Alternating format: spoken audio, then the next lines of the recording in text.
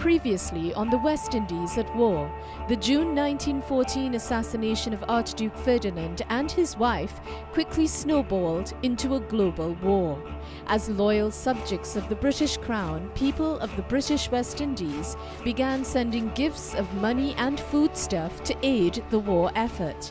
Thousands of West Indian men waited at the ready to fight for king and country, but only white and light-skinned men were allowed to enlist.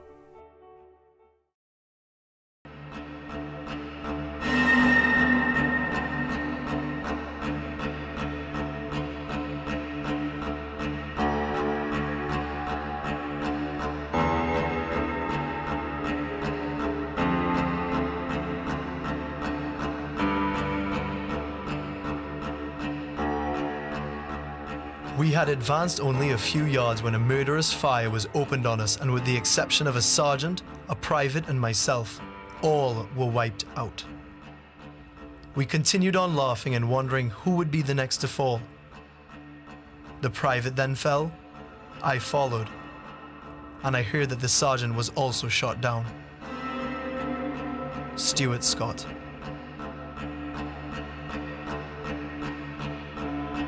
It is June 1915. The war envelops countries far and wide. Japan and Italy throw in their lot with the Allies, which consist of France, Britain and Russia, while the Ottoman Empire and Bulgaria stand with the Central Powers of Germany and Austria-Hungary. The Allies draw support from their colonial territories in Africa, Canada, India, Australia and New Zealand. On the Western Front, the Allied forces are entrenched in France and Belgium. Pinned down by the heavy guns of the German artillery, they are unable to advance. On the Eastern Front, Russian forces are outgunned. The fearsome million-man army diminishes slowly with every assault. The losses are severe and morale is low. This was an appalling sort of stalemated war where thousands upon thousands of lives might be lost in a single day, and yet neither armed forces advanced more than a few inches and so on. In the trenches of this war, we have millions of victims.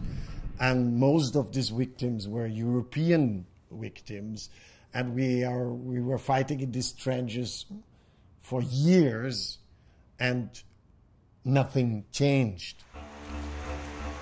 The terrain in Europe reflects months of unremitting struggle between men with powerful weapons fighting in the pouring rain. Jamaican Norman Manley, who would go on to lead his country to independence, would describe many dead men, 3/4 buried in mud. He spotted them by an emerging hand, foot, or even a head. It was indescribable, he said.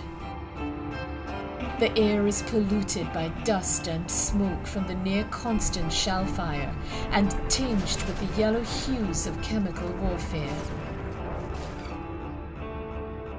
On the ground, trenches snake across fields and farms, through towns and villages stretching from the North Sea coast of Belgium southward through France, finally reaching the southernmost point in Alsace at the Swiss border. The trenches are dark and damp.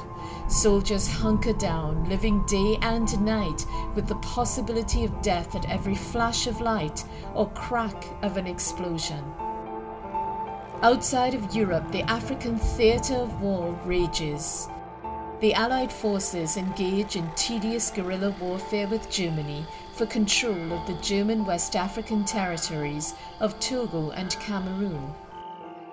In Gallipoli, all attempts to usurp the Turkish forces stationed on the peninsula fail miserably, and the Allies suffer heavy casualties fighting at sea and on land.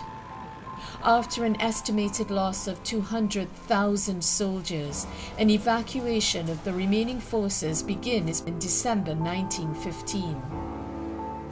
The campaign is a disaster for the Allies. In the Middle East, Britain struggles to fend off attacks from Turkish troops in Mesopotamia. Battles rage across land, sea, and air, leaving only a path of death and destruction in their wake.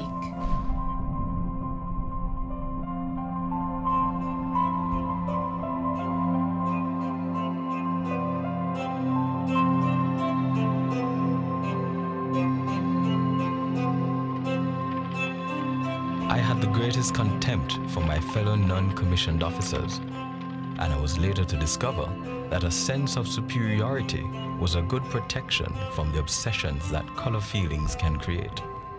Color had meant nothing to me in the years before the war in Jamaica. I was by nature a rebel and little affected by what people thought of me. Norman Manley. Famously, Norman Manley, who had a stellar career at school in Jamaica and had been awarded a scholarship to Oxford University. Now, those circumstances would have guaranteed an officer's commission to a young British man. He could not have got an officer's commission. He served throughout World War I in the ranks. He rose to the non-commissioned officer rank, but could not get a commission. Norman Manley was promoted to the rank of corporal in the field artillery, but his relationship with various officers was strained. After one encounter with his sergeant, Manley accepted a demotion and transferred to the D Battalion of the 39th Division. The policy of the War Office throughout World War I was not to grant officers' commissions to anybody who was not, and I quote, of pure European descent. The British War Office did not feel that black people should fight against white enemies. I mean, it was that extreme. Because they were racist, that's all. In Britain, it was almost taken for granted that a young man of a middle class or upper class background, a young man who had been to a good secondary school, any young man who was a university student or a university graduate, any young man who was a doctor or a lawyer, plus the more aristocratic young men, automatically got officer's commission. That is, they could have been 18 years old and know nothing about military life, but they automatically became a lieutenant and moved up. That was denied completely to young men of similar social standing from the Caribbean. And this was a British policy, but if you do a look to the French army, it was normal to use black people. Even the German army used Africans in the war against the British in Africa. But the British were really I have to say this, really the most racist people in this discussion in the war in the beginning. Also, they felt very uncomfortable with black people, also later. So this is why the delay was so long for the foundation of the British West Indian Regiment.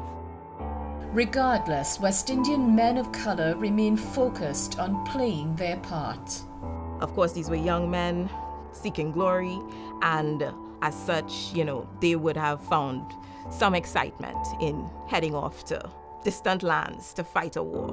And of course, it would have raised their esteem and their standing in society as well if they said, we're part of the West Indies Regiment.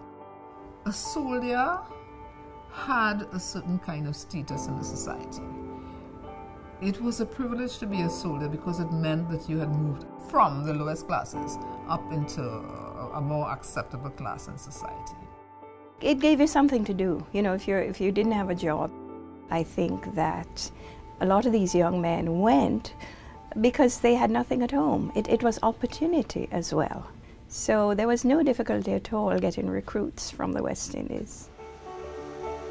On one hand, the desire to fight was important to men across the islands. On the other hand, British colonials feared the possible repercussions of arming and training the black masses who might one day rise up against them. After the Morant Bay Rebellion in Jamaica in 1865 and other uprisings and riots in the 1870s and 80s, the British Colonial Office said to the War Office, look, if you use black soldiers, when they will come back to us, we cannot integrate them because they know fighting, killing, and then they will make uprisings and riots and they will fight for independence. And political activists saw their involvement in the war as a path to political autonomy in the West Indies. White plantation owners feared that further rejection of local men by the War Office would lead to unrest. However, despite the numerous requests the Colonial Office sent to the War Office for a West Indies regiment, the answer was still the same: no. By April 1915, negotiations between the Colonial Office and the War Office stagnate. The War Office is prepared to accept a West Indian contingent to serve as a peacekeeping force in the German West African territories of Togo and Cameroon. However, this is not in keeping with the grand dreams the men have of serving the empire. There was a very masculine ideology that the most glorious thing a young man can do is fight for his country. These were proud men. True, most of them were working class, peasants, laborers, and so on, but they were proud men, and they had volunteered for reasons of pride as much as anything else. Fully 9 months into the war, King George V intervenes as an arbitrator, suggesting that a West Indian regiment be raised and employed in Egypt. Secretary of War Lord Kitchener agrees, and the announcement for recruitment of the British West Indies Regiment is made on the 26th of October 1915. In all, the regiment consisted of 12 contingents and over 15,000 men from around the region. But even in the Caribbean, among fellow countrymen, racism reared its head. The white West Indians, and this is throughout the Caribbean, refused to join any contingent, any platoon in which there were blacks, unless those white West Indians were the leaders, the captains. That's the only position they would accept, captains over black soldiers, but they would not join as fellow soldiers. And so they formed their own contingent of white West Indians, or those who believed they were white, which is called the Merchants and Planters Contingent. The rumor was, and the facts seem to show, that the merchants selected only white or brown people. But though I was dark, I was widely known as a coming cricketer, and I kept goal for the college team in the first-class football league. I was very tall and very fit, so on the morning when I should have been at school, I went down to the office where one of the big merchants, perhaps the biggest of all, examined the would-be warriors. Young man after young man went in, and I was not obviously inferior to any of them in anything. The merchant talked to each, asked for references, and arranged for further examination as the case might be. When my turn came, I walked to his desk. He took one look at me, saw my dark face, and, shaking his head vigorously, motioned me violently away. C.L.R. James. The Merchants and Planters contingents were comprised of the sons of elite white West Indian families. These soldiers formed 5 contingents and personally funded their passage to England. A similar group was formed in Barbados, the Citizens Contingent.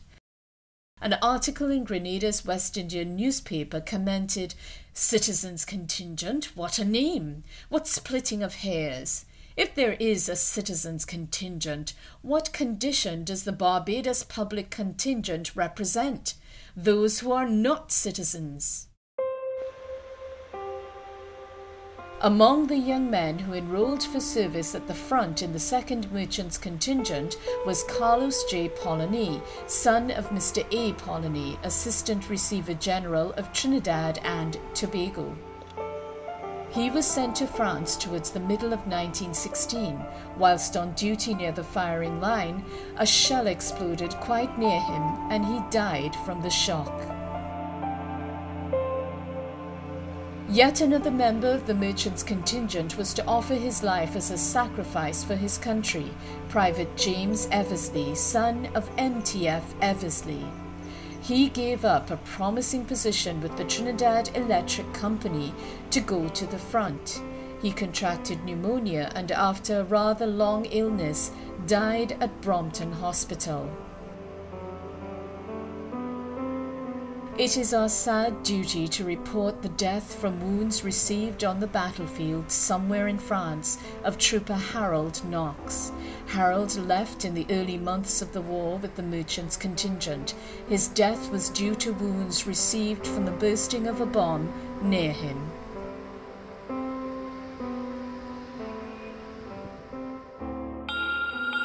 As recruitment of black and coloured West Indians begins in full force, anxiety turns to excitement.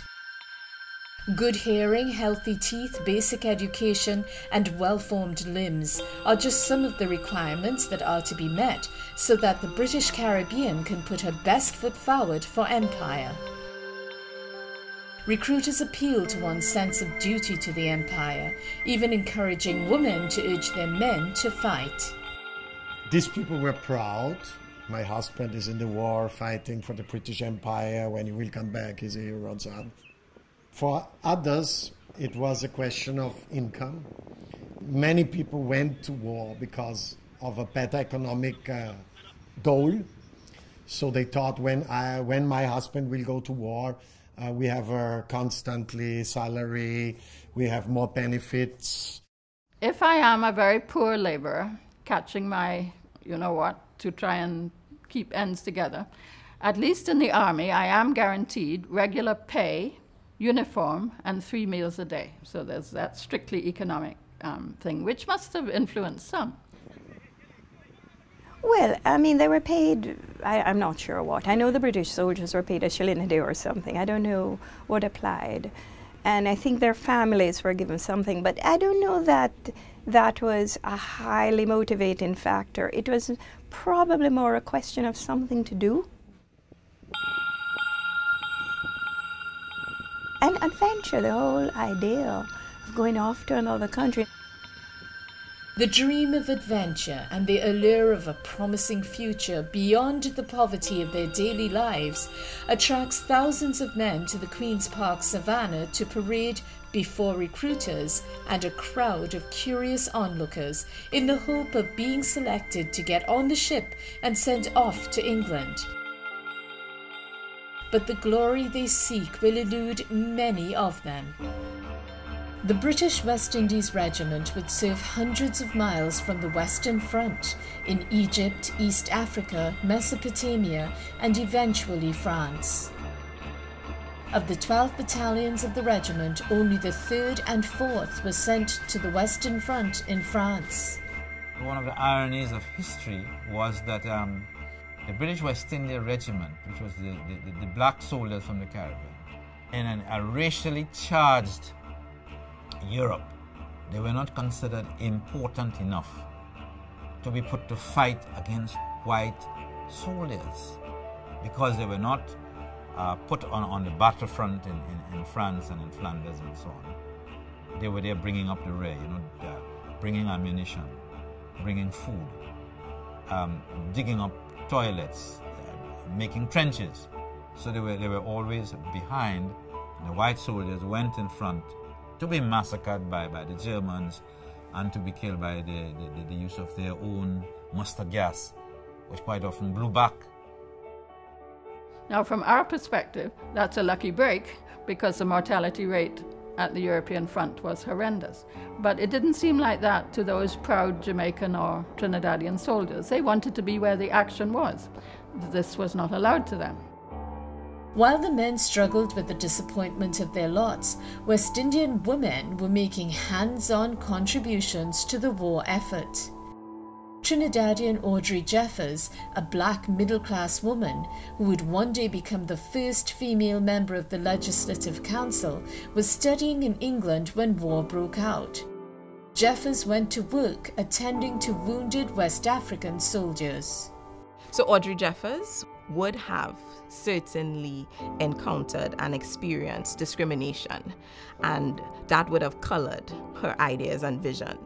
She was able to involve herself working alongside the West India Committee to establish groups to support the African troops as well. We do not see many women moving from the West Indies to Britain to involve themselves directly in the war effort. This is largely because there wasn't really a targeted recruiting system for them, particularly nursing. The British government really didn't want African women involved in their nursing service. If women wanted to get involved with the war and possibly had the resources to, this would be women of the white elite, and they would have had to have done this privately, independently. One such woman was Myrie Chisholm, the daughter of a Trinidadian cocoa planter who, along with her companion Elsie Knocker, served as nurses on the Western Front, taking care of wounded soldiers. They become involved in a group of nurses who are going to work on the front as ambulance drivers. And they learn to drive ambulances, so nurse and ambulance driver working together, and they are riding their motorbikes, and they're on in Pervyse in Belgium, right there on the border.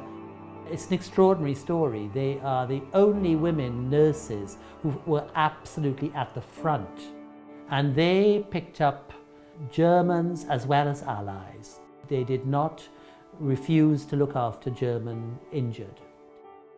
But while Myrie did not discriminate between wounded soldiers, the same largesse did not hold true in the Caribbean.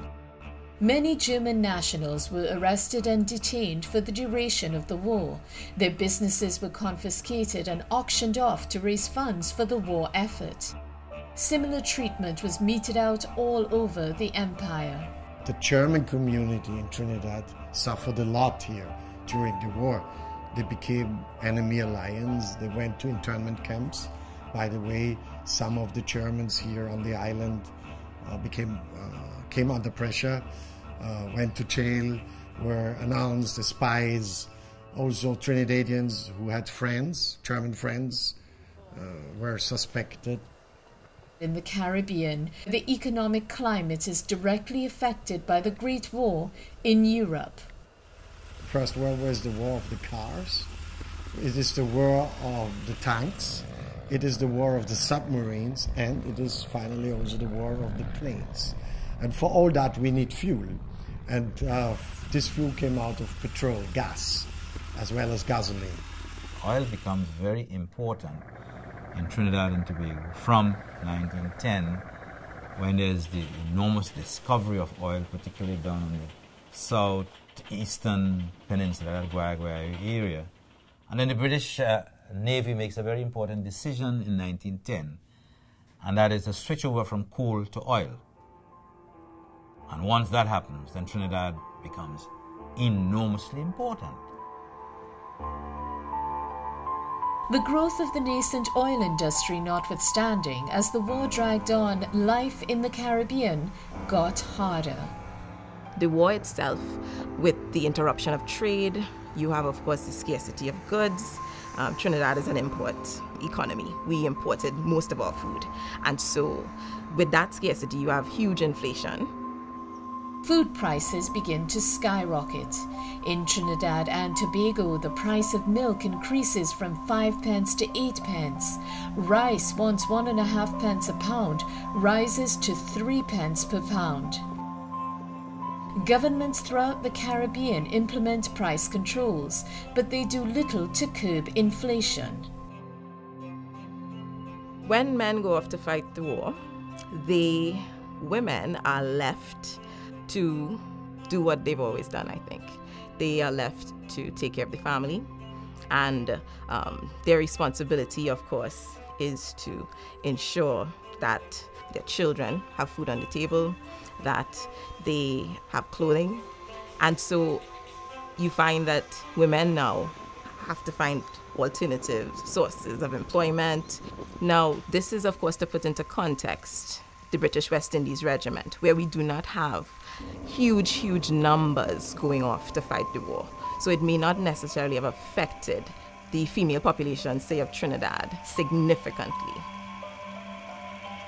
Nonetheless, discontent over the cost of living begins to simmer, but not just among civilians. Although loyal to Britain, enthusiasm for the war is waning, especially after the 3rd contingent of the British West Indies Regiment set sail for England from Jamaica in March 1916. Rumours begin circulating that German submarines are in the Atlantic Ocean, and so the Verdala is ordered to go north to Halifax in Canada. It is winter. There is neither heat nor warm clothing. A blizzard hits. Aboard the Verdala, decided change of climate and weather. Instructions were given and men taught how to fold the great coats according to military requirements. Observance of fresh cases of slightly swollen feet, the opinion was that thawing had set in as we were getting into warmer weather. But it was not anticipated that these cases would develop to the alarming extent that they did later. By night, the number of fresh cases was rapidly increasing. My feet gave me a twitch and I decided to examine them. One was slightly swollen. I readily applied the oil lotion that was issued and believed that there would be relief by morning and the end of my bite. Wednesday, March 29th, still more cases of frostbites were showing up themselves. The situation was becoming worse. My little twitch had spread overnight to many. By evening, I was walking with discomfort. Thursday, March 30th, disembarkment of more frostbite cases. 80 men were sent to one hospital and a smaller lot to another hospital.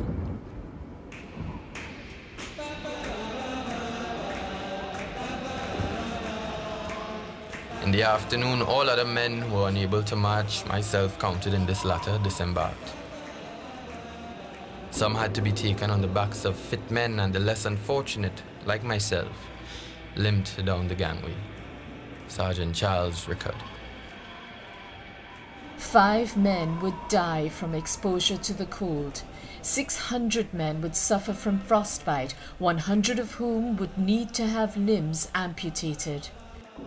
This tragedy would become known as the Halifax Incident. We wanted to fight. We didn't have to. They never conscripted a single Trinidadian. They were all volunteers, everyone, 3,000 of them. Men love soldiers and they love warfare.